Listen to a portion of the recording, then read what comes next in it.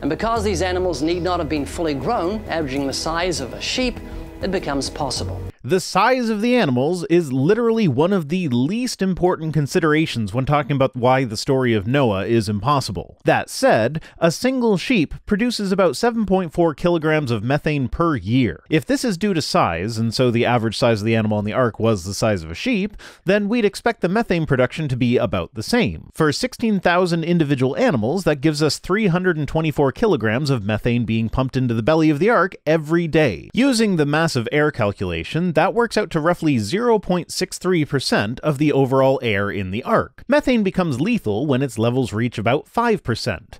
At this rate, that would take 8 days. Well, let's be generous and say that this ark had a state-of-the-art ventilation system that replaced 75% of the air of the ark every single day. Well, now they've got a month until the methane buildup reaches lethal levels.